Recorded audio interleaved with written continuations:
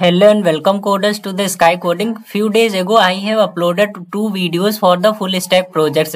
One video was related to the Sue full stack website and another one was electronics website. Okay, these two projects are basically related to the Java only, and these two projects, Sue's website and the electronics website, are made using the Spring Boot. Okay, so I have uploaded the videos on the YouTube for these two projects. Okay, and I have given you the GitHub link as well, so that you can just use these projects for your internship or for your college. Okay, so some of the guys are facing problem while installing these projects in their systems. Okay, and some of the guys are also facing the errors while doing the configuration of Spring with the MySQL or the any of the database which they are using. Okay, so we will basically discuss these things and we will do the installation of these Sue's website in this session. Okay, and we will see that if we will face any type of error, then we will try to solve that error. Okay, so I will just basically do this thing and I will tell you that how can you install this any of the project, full stack project in your system. Okay, and how can we solve those errors. Okay, so suppose that I want to install this, I want to run this project in our system. Okay,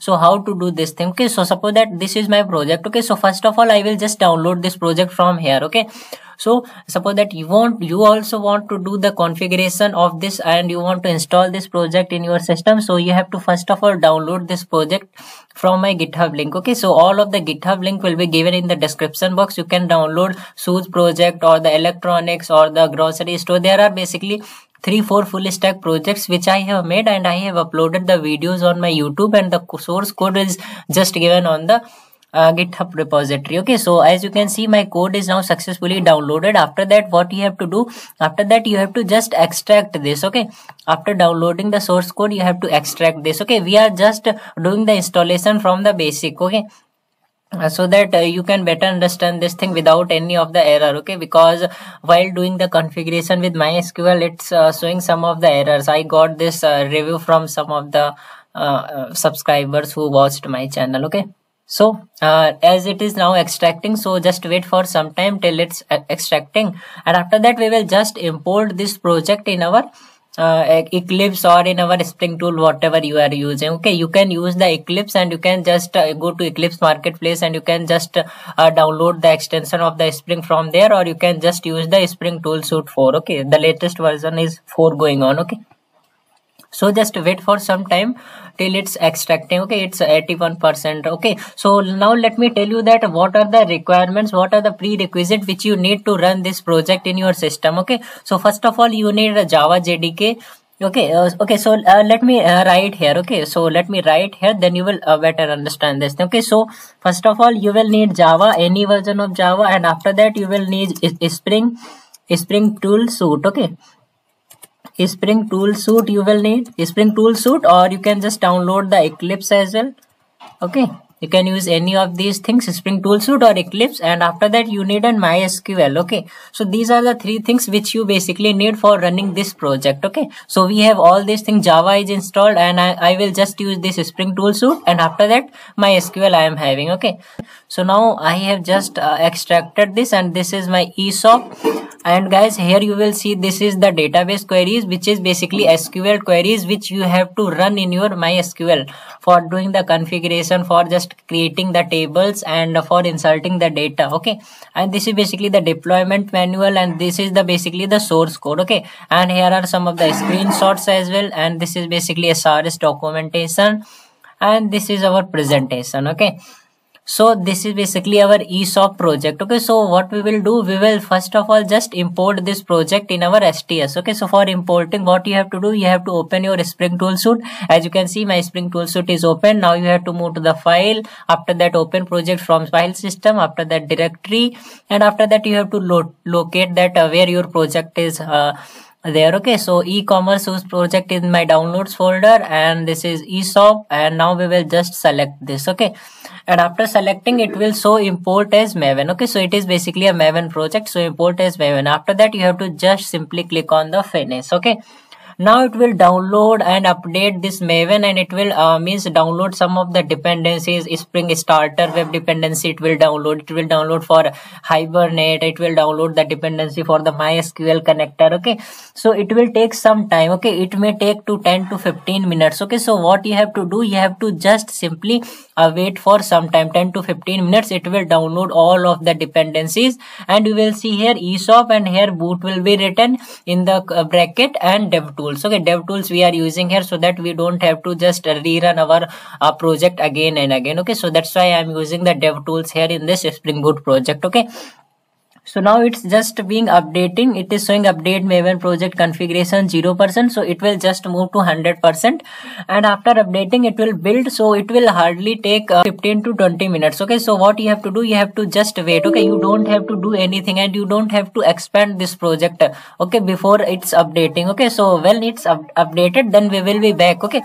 So guys, you can see it's now successfully being updated, and you can see here it is showing boot and DevTools. Okay. As I have told you that it is an Spring Boot project, that's why it is showing boot, and we are just using DevTools so that we cannot means we don't have to just rerun our project again and again while doing any of the changes in our project. Okay, so this is our project. Okay, this is pom.xml file which is having all of the dependencies. Okay, so after importing the project into your Eclipse or the Spring Tool Suite, you have to just open this resources file, and this is application.properties file. Okay, so you have to just open this, and you have to do the configuration of this according to your database, that whatever the database you are just using. Okay, so after that you have to just open your MySQL. Okay, as I have told you the prerequisite that you need an MySQL workbench as well. Okay, so I will just open my MySQL workbench. Okay, so this is my MySQL workbench. Okay, so after what I will do here, you have to just create a one database here. Okay, so for creating database, you have to simply write one query here. Okay, create database. This is basic SQL query. Okay, create database, and after that let me give the database name as ESOP. Okay, so you have to just create the database. Okay, and let me refresh this, and you can see ESOP database is now created. Okay, and now you have to just fire some of the queries here. Okay, so you have to just open that project which you have downloaded from my GitHub account, and here you will see one folder for database queries. Okay, there is a one sql.dump that text file. Okay, so you have to just open, and you have to just do Control A and Control C. You have to just copy all of the SQL queries from here, and you have to move to your SQL workbench, and you have to move to any of the query tab, and you have to just paste all of the queries here. Okay, so you can see all of the queries I have pasted here. And now what you will do, now you don't have to create the tables. Okay, you can just create the tables, or you can just leave as it is. Okay, because I am using the Hibernate in my Spring Boot. Okay, so tables will be automatically created. Okay, after tables will be created, and then we will just insert the data into our tables. Okay, so now you can see we don't have any of the table in our database, and we are not going to create these tables in our database. Okay, I have given you the code of these creating the tables. Okay, you can create the tables, or you can just leave as it, because Hibernate will just automatically create the tables in our database. Okay, after Hibernate will create the tables in our database, after that we will just insert the records into those tables. Okay, so now this is all about this, and now you have to just move to this application.properties file in a Spring Tool, and here you have, this is our database name. Okay, so my database name is same. Okay, I have created the database by the name ESOP. Okay, so database name is same, and my password is root, and my username is root. Okay, my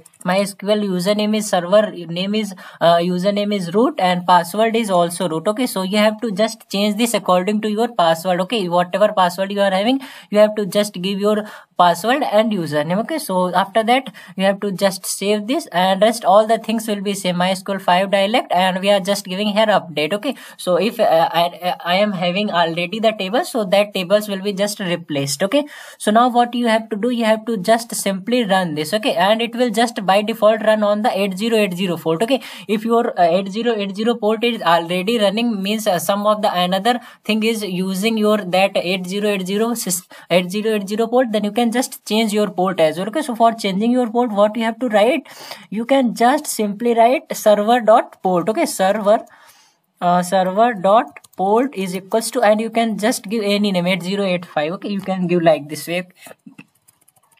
Okay, so this is basically the thing. Okay, so let me write this thing. Okay, because I don't want to change the port of my system, because I am okay with 8080 only. Okay, and if our 8080 is working, means some other process is just using that port, then we will just change our port. Okay, so I have told you that you can change your port by this code. Okay, so now we will just run this. Okay, so after run as, and we have to run this as a Spring Boot app. Okay, and now we will see that if we will face any of the error, then we will try to solve that error. Okay, so now you can see it's some downloading some of the things, and after that let me do this remind again later, and now you can see code is now successfully run, and you can see it has fired. These are the SQL queries. Okay, which you can see these alter table, these tables are being created. Now we will just check our MySQL that whether our tables are being created or not. Okay, so you can see this is tables ESOP database. Now we will just refresh this and we will see. Okay, so this is the tables, and you can see all the tables are successfully created. Okay, we don't have to create these tables by this code. Okay, these tables are automatically being created in our database by default, because we are using just that Hibernate. Okay, so that's why these tables are automatically created. Okay, now we can just move to the 8080 port on any of the browser, then it will work. Okay, so let's move to the browser, and now let's write here HTTPS, and after that you have to type localhost colon, and my port name is 8080. Okay, and let's try to run this. Okay, and let's see that our code is running. What it is saying, this site can't provide the secure connection. Okay, so what we will do, if you are getting this type of error, then let me tell you the solution. Okay, so what you can do is you can just remove this HTTPS. Okay, you can just write HTTP. Okay, and now let's try to run this. Okay, and now you can see our code is successfully run. Okay, you can see shoeapp, home, store, shopping, we got all of these things, and you can see featured, and we are not getting any of the featured products. Okay, and whenever you will click on the store, then you will not be able to see any of the products here, because we haven't fired the SQL queries, we haven't inserted any of the products in our Spring code. Okay, so how to do this thing? For that you have to open your MySQL, and let me tell you that what are the data you have to insert in your tables. Okay, so this is basically our article table, and this is insert into article query, line number 70. Okay, so this is the query where I am just inserting all of the articles into our table. Okay, so you have to just run this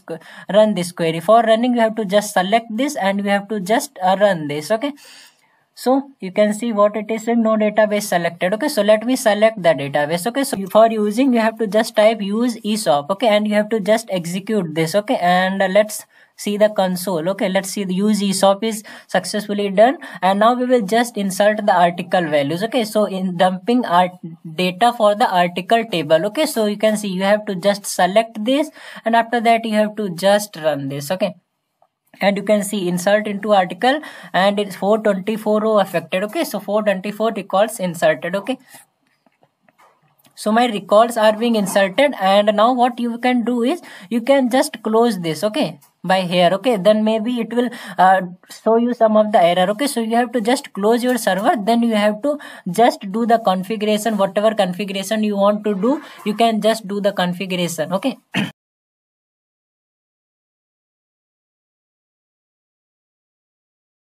Okay, so we have actually my workbench got into not responding state. I don't know why it got to not responding state. So I have just opened my SQL workbench again. Okay, so because whenever you want to do any of the insertion or updation or deletion in your these tables, then you have to first close this server from here. This is a Tomcat server. You have to just close this, and now you can do the configurations. Okay, so I have just inserted these articles, and now what you have to insert, you have to just insert this query, insert into brand. Okay, so you have to just select this, and you have to run this. Okay, so what it is saying, no database selected again, because I have just opened this again. Okay, so let me use the database, and after that there is a one brand. Okay, so this is a brand. Okay, so you have to just execute this query, and you can see insert into brand is successfully done. And now we will just, this is for cart item, we don't have to execute this query, and this is for category. Okay, so we have to just execute this query, insert into category, and now this is for hypernet sequence, we don't want that thing, and this is for payment, I don't want for payment, and this is for role. You can just execute this query for the role as well, and you can see what it is saying, duplicate entry. Okay, so you can just leave as it is. Okay, so because we haven't created this sequence, okay, so there is no need for creating a role. Okay, basically we are already having two roles. Okay, one is the admin role and one is the customer role. Okay, so shipping we don't want, and there is a one size. Okay, so you have to just select this size and you have to execute this. Okay, so size is now inserted in our table, and this is for user, and the user order, and this is user role. We don't want all this. So basically what are the things which you have to insert here? You have to insert the article, you have to insert the brand, and you have to insert the size. Okay, these are the three things which you need to insert. It means these are the records which you need to insert in your tables. Okay, so now all of the things are done in our database. We have inserted the records in our tables. Now we will just rerun our code. Okay, so for rerunning you have to just simply right click, and after that run as, and after that Spring Boot type. Okay, we have to do the Spring Boot type. Okay, so you can see our console is now opening, so we will wait for just some time as it is running.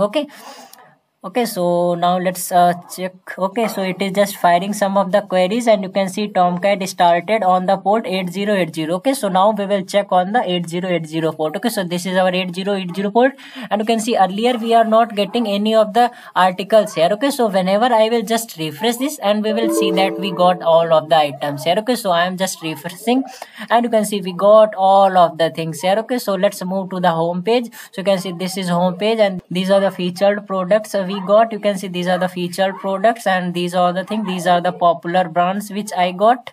You can see, and this is basically our footer part. Okay, so now my code is successfully running. Okay, so you can just do login, sign up, whatever you want. Okay, everything will work. Okay, so let me do the register. Okay, so let me do the register. Let me give the username as SS. Okay, and let me give the password as 12345, and let me register, and now we will see. Okay, so register is successfully done, and we don't want to update, and now we will just try to purchase one item. Okay, so for purchasing, let me select this product, and let me add to cart, and it is added to cart. Let me move to the shopping cart, and we can just increase the quantities, and whenever I will click on update, and you can see price is also updated. Okay, now we will just do the checkout, and you can see after checkout you have to do the next, and you have to type any of the address here, address, and country name as well, and for the zip code let me write 1234, and after that doing next, and after that you have to select any of the thing. After that you have to write here one name, and after that call number you have to write, and this is the CVC, and you have to do next. Okay, and after that you have to simply click on the place order. Okay, you can see your order is successfully placed. Okay, and you can just view the order from here. Okay, so our code is now successfully running. Okay, so by this way you can just simply install any of the full stack projects in your system. Okay, depending on the configurations, whatever the configuration it is needing. Okay, so by this way these are the queries which I have fired, and our code is successfully running. Now you can use this project for your college or for internship. Okay, and you can understand this project, and now you can just modify this project. Okay, this is basically shoeapp. You can just modify this to the medical or food website. You can just modify. Okay, so these are the prerequisites. Okay, you can modify this code as well according to your need. Okay, so that's all for this code session, and if you face any type of issues while installing this project in your system, while doing the configuration, or any type of error if you are facing, then you can just text me on the Instagram, or you can use the comment section. Okay, I will definitely try to help you out there. Okay, if you face any type of issues, you can contact me. Okay, the Instagram link will be given in the description box. You can just visit to me. Okay, so that's all for today, and bye, take care of yourself guys. Meet you soon in the next very interesting tutorial. That's all for today's session. Please hit the subscribe button if you like.